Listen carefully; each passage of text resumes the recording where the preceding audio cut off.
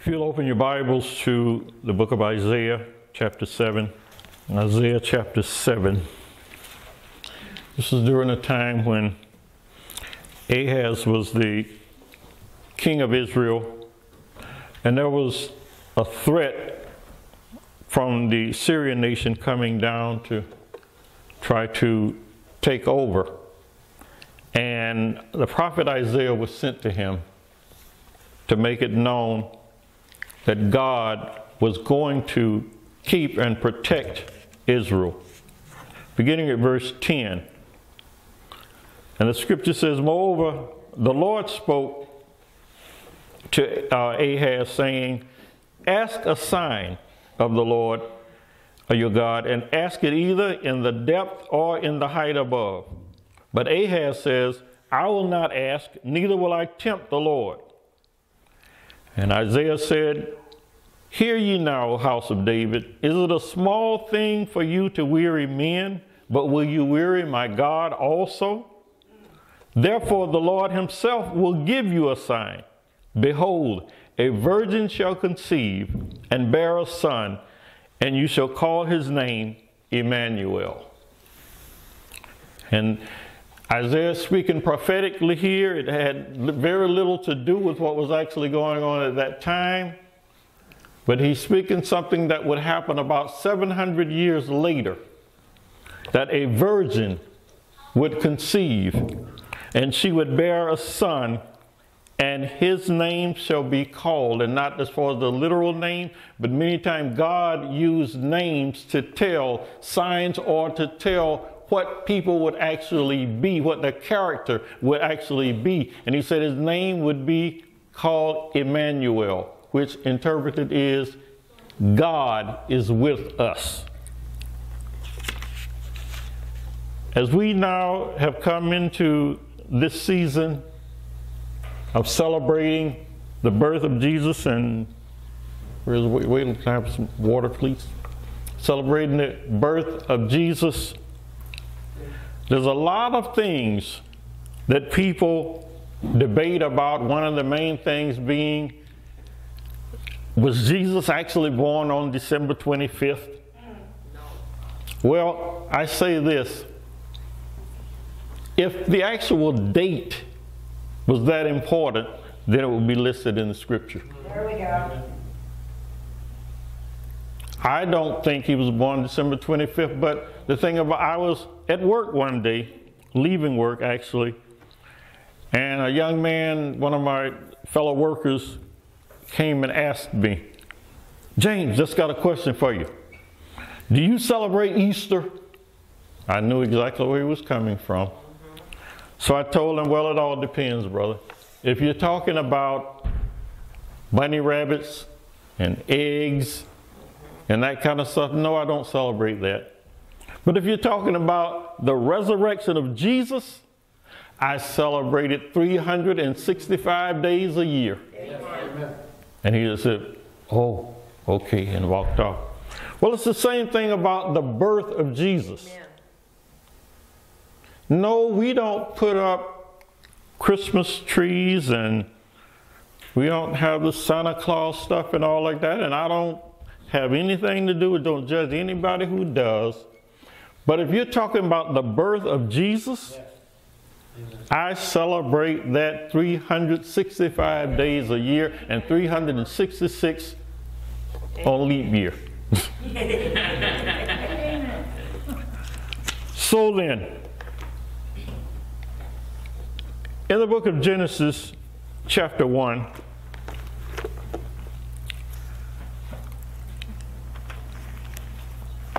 and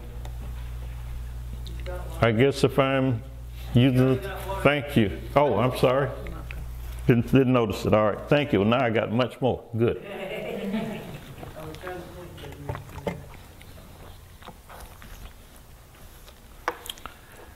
In the book of Genesis, chapter 1, beginning at verse 26. We go back to a long time ago.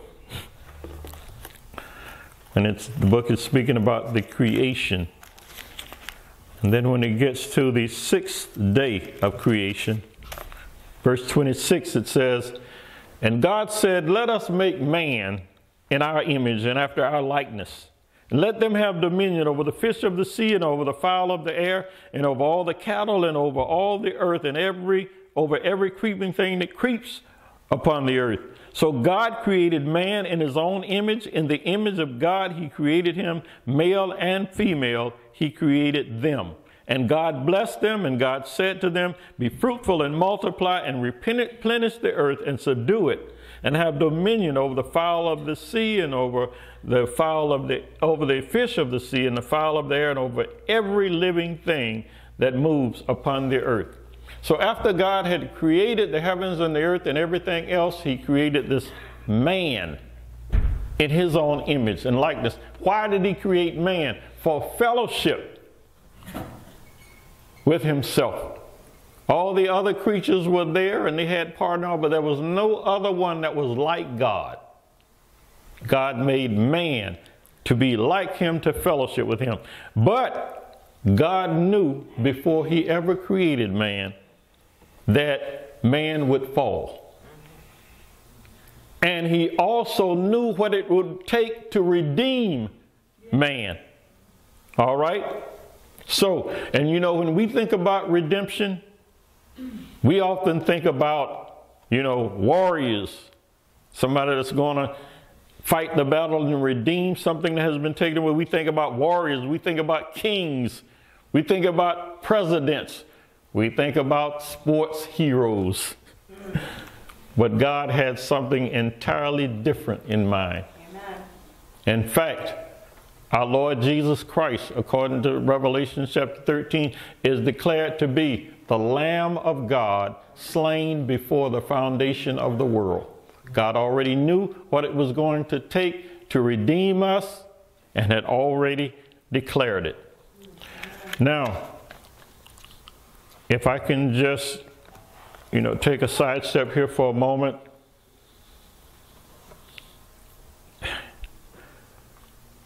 My life was not always like it is today. And not even before, but even after I was saved. There came a time that I had become very discouraged about a lot of things. And even after I had been called into ministry, I did what we call backsliding. I backslid. Okay? And I went back into the world, and you need to understand this. I wasn't always the handsome, masculine man that's before you right now.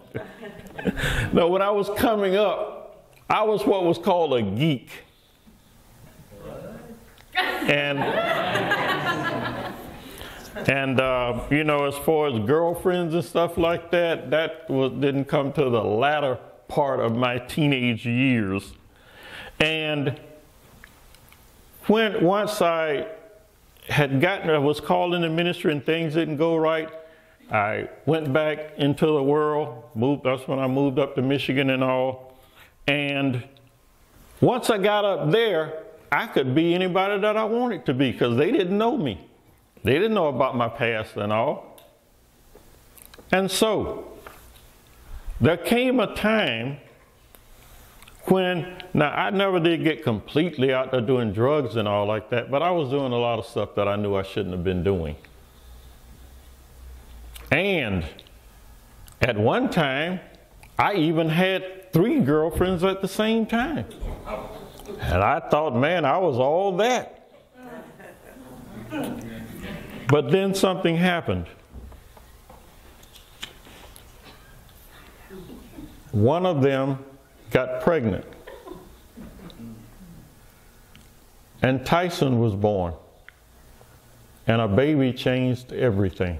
Right. Because when he was born, I knew then, I got to stop this foolishness. I got to get right with God. And I need to have someone that's going to be the kind of mother that he needs. And that was when I rededicated myself to God. Shortly after that, I met Kim. 9 months later, we were married. But a baby changed everything.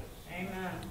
And I know with some of you in your life, that can be the thing that happens. And then even when I turned my life back over to Jesus, I thought it was going to take a while. I was going to have to get some things in line. I was going to have to do this and do that. But it's kind of like one of my favorite songs right now. When I turned from where I was going to turn, Jesus was right there. And I realized today from that song, it says, there was Jesus. Yeah. Where everywhere that I had, everything I'd ever been through, there was never a time that he was not right there with me. Even though I wasn't recognizing him, he was there with me. Amen. So then, looking at this, that we're celebrating the birth of Jesus. It's not like most of us think it was. In fact, let's look at Matthew chapter 1.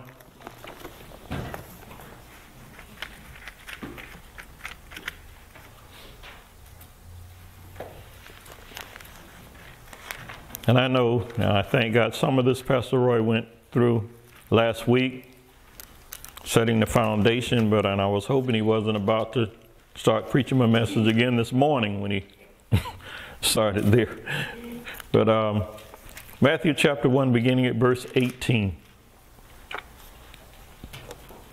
Says, now the birth of Jesus Christ was on this wise. When as his mother Mary was espoused to Jacob, before they came together, she was found with child of the Holy Ghost. Now just right there. Here you have this young teenage girl engaged. And before she gets married and before they ever have a relationship together, she's found to be pregnant. Now just think about it, young ladies. You're engaged to someone and you and your fiance have never had sexual contact, and now you're pregnant and you got to go and tell him that you're pregnant. That's not nearly as simple as when we read it as it might be. Okay? Because how do you explain it? Oh, well, I'm pregnant for God. Right. Okay, in verse 19. Then Joseph, her husband, being a just man and not willing to make a public example, was minded to put her away privately. Well, I mean, here you have, obviously he's a good man, because back then, in a situation like that, that woman's supposed to be stoned to death. That's right. But he, being a good man, said no, he's just gonna, he's gonna let it go, write it off, put her away privately.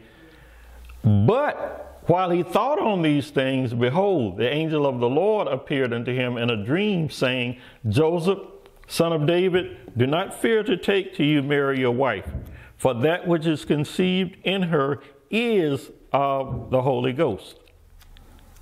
So here you are, once again, in this situation, and you have this dream. Now, of course, I know most of you men that are here, if you had a dream like that, that would do it for you, right? Yeah. But Joseph did. Joseph accepted it. Somehow in the dream, it must have been one that was very convincing. And I know I've had a few dreams like that, that I know that was God speaking. Okay? And said, she shall bring forth a son, and you shall call his name Jesus, for he shall save his people from their sins. Now all this was done that it might be fulfilled, which was spoken of the Lord by the prophet, saying, behold, a virgin shall be with child, and shall bring forth a son, and they shall call his name Emmanuel. Does that sound familiar? Which being interpreted is God with us. Then Joseph, being raised from sleep, did as the angel of the Lord had bidden him, and took unto him his wife, and knew her not till she brought forth her firstborn son, and he called his name Jesus. Now, as I said, that, as we just read through that, seems light and easy, but you got to put yourself in that position. That had to be a really hard thing for her, for him, okay? But he submitted to she first submitted to the will of God, and he submitted to the will of God, as all of us should do. Okay, so then,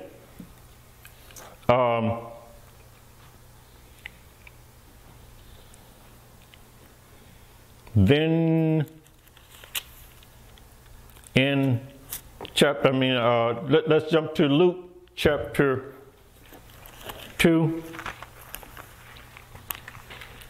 And hold your place there in Matthew. We're going to come back to that. Luke chapter 2.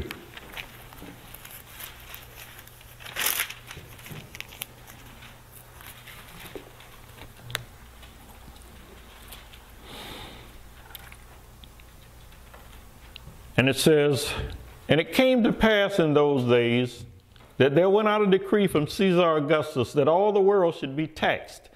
And this taxing was first made when Cyrenius was governor of Syria. And all went to be taxed, everyone into his own city.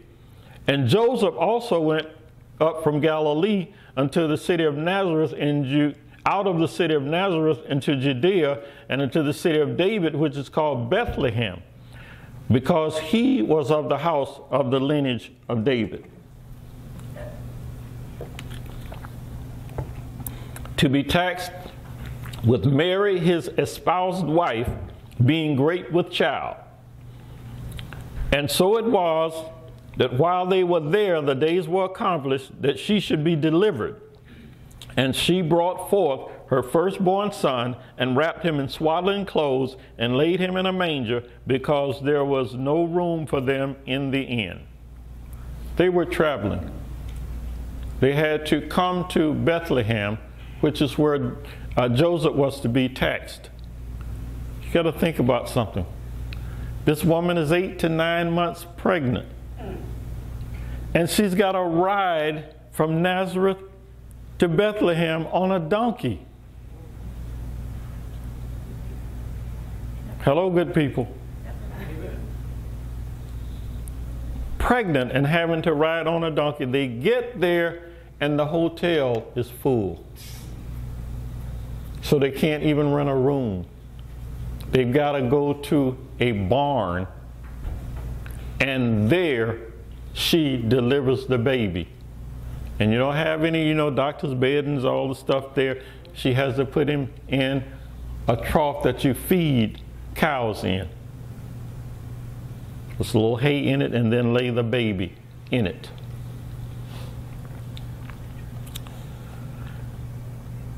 Verse 8, "And there were in the same country shepherds abiding in the field, keeping watch over their flock by night. And lo, the angel of the Lord appeared to them, and the glory of the Lord shone round about them, and they were sore afraid.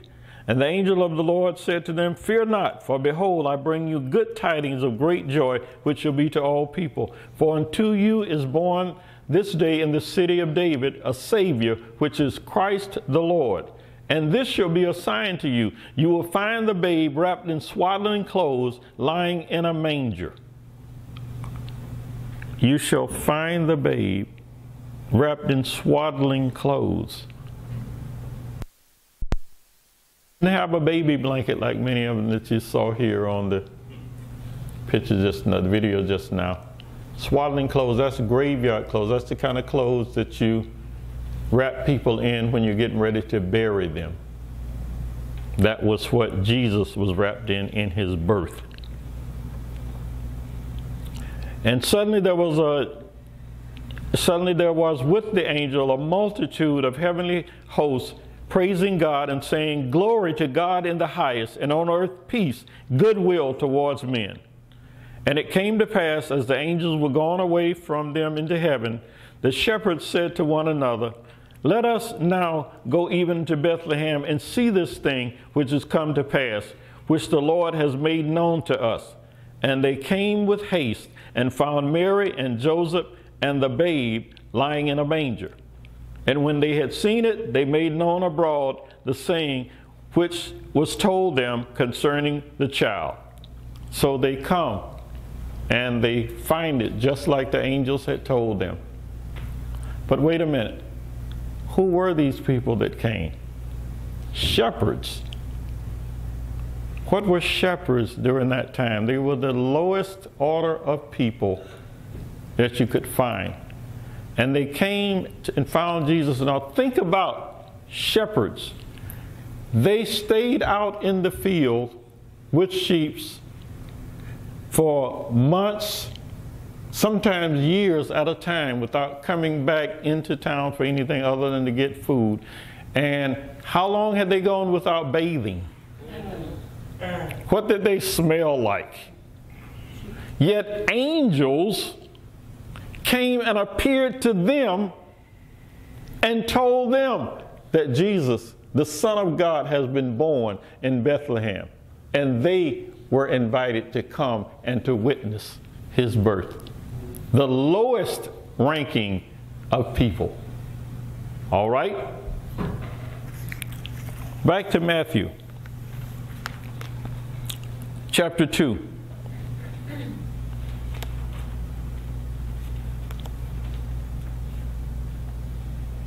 Beginning at verse 1. Now when Jesus was born in Bethlehem of Judea, in the days of Herod the king, behold, there came wise men from the east to Jerusalem, saying, Where is he that is born King of the Jews? For we have seen his star in the east, and are come to worship him. When Herod the king had heard these things, he was troubled, and all Jerusalem with him. And when he had gathered all the chief priests and scribes of the people, he demanded of them where Christ should be born.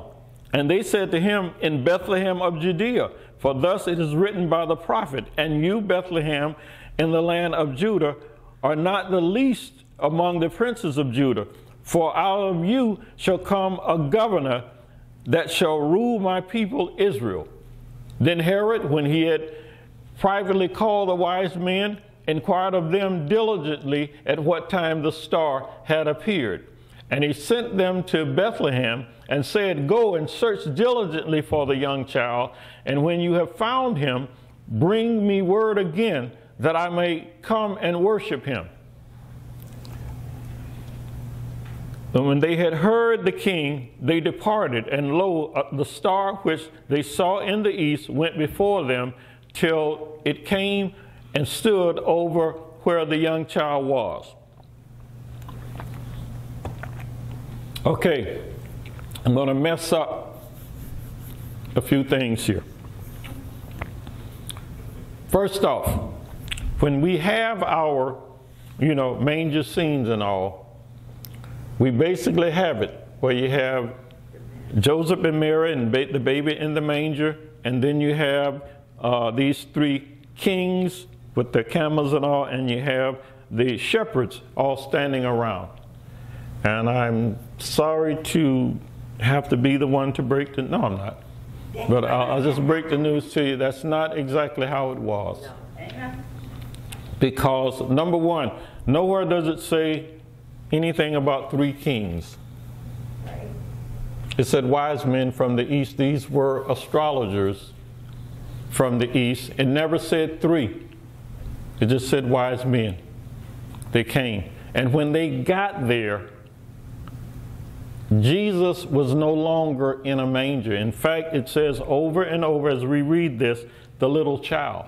They had left and they were now in a house. Okay?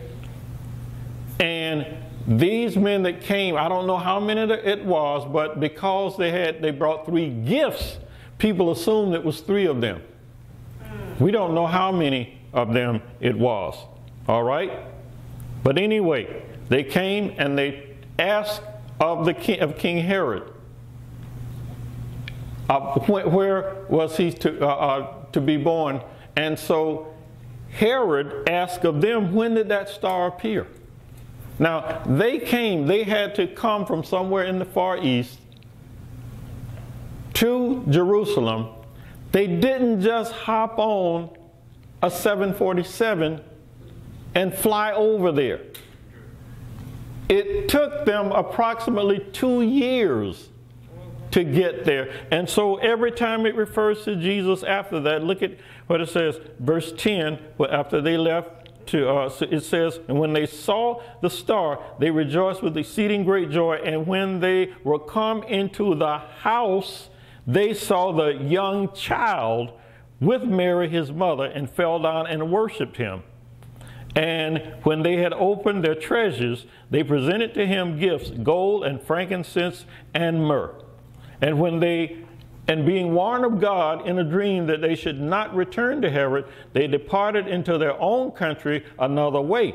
And when they were departed, behold, the angel of the Lord appeared to Joseph in a dream, saying, Arise and take the young child and his mother, and flee into Egypt, and be there until I bring you word. For Herod will seek the young child to destroy him. Herod hears that this child is going to become the governor, the ruler, and so that means that his lineage would be cut off as kings, so he sends to find out where this young child is so that he can have him killed. And God warns them, don't go back and tell Herod that you found the child and where he was. So they went a different way. Okay, and so Joseph took, and of all places, and when he arose, he took the young child and his mother by night and departed into Egypt. Here are Jews going to Egypt. And there he was until the death of Herod, that it might be fulfilled which was spoken by the Lord, spoken of the Lord by the prophet, saying, Out of Egypt have I called my son. These things happening because God said this is how it's going to happen, whether it makes sense to us or not. God said this is how it's going to happen, and this is exactly how it happened. Verse 16, Then Herod, when he saw that he was mocked of the wise men, was exceedingly angry, and sent forth and slew all the children that were in Bethlehem and all the coast thereof, from 2 years old and under, according to the time which he had diligently inquired of the wise men. So, but here is the point. You have these shepherds that came, the poorest of the poor that came, that were invited to come and see the Son of God. You also have these wise men, rich men from the East, some of the richest that are called to come and to see the Son of God that has been born. So what is the point? The point is that with God, everybody is welcome. It doesn't matter what you have or what you don't have. Everybody is welcome to come. And this thing is, even at this point, look at what already is happening. As the song said, a baby changes everything. Well, this baby changed everything. All right? A baby, it's so how a baby can change your life and your world. A baby changed my world. But God sent a baby to change the entire world. So who was this baby that came and changed everything? In John chapter 1, the Gospel of John.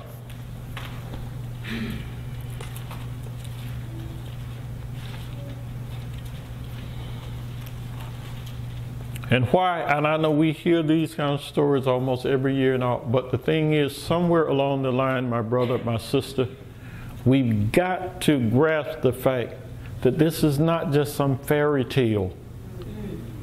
This is not some of the stories that we hear about different things that are going. No, this is absolute truth. And when we grasp this truth, it can change our world even more so than babies that have come into our lives change our world. Because this not only changes the world, it changes everything. Chapter 1, verse 1. In the beginning was the Word, and the Word was with God, and the Word was God. Wow. The Word was with God. Many of us, sad to say, our words are not with us. We say all kind of stuff that we don't actually believe. We say things sometimes just to get along with people, or just to help people to like us. But you see, with God, it's different. His word is He is in total agreement. Everything that He says is absolute truth, and He absolutely means it. Amen. He doesn't say things just to get along with us. He means what He says. The Word was with God, and the Word was God. Okay? And then an amazing thing. Verse 14. No, I'm sorry. Verse 10. He was in the world, and the world was made by Him, and the world did not know Him.